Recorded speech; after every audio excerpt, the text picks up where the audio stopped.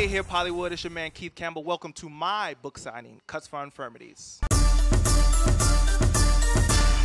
Keith, as we all know here tonight, is a genius, and I'm just honored that he asked me to be a part of this tonight with Melanie. We're all celebrating his gift, you know, of understanding the shape of a woman's face, what style best suits her, managing the hair but keeping the style manageable, and his care, his sincere care about service. Keith is responsible for my new fabulous haircut.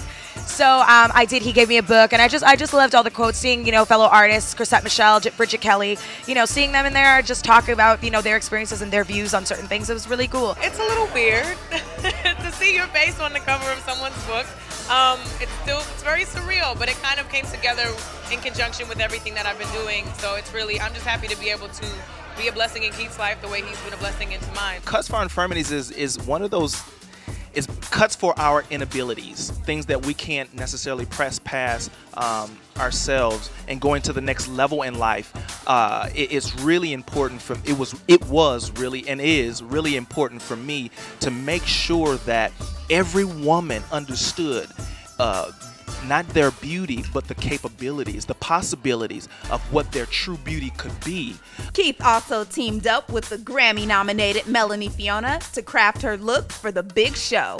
A look she is beyond excited about. I am obsessed with my dress. BCBG Max Azria is the designer, and Max actually invited me personally to come and choose from his showroom. I wanted to go with a look that was really geared in direction of where I'm at as an artist, and I wanted people to really, like I said, get a better sense of Melanie Fiona this time around.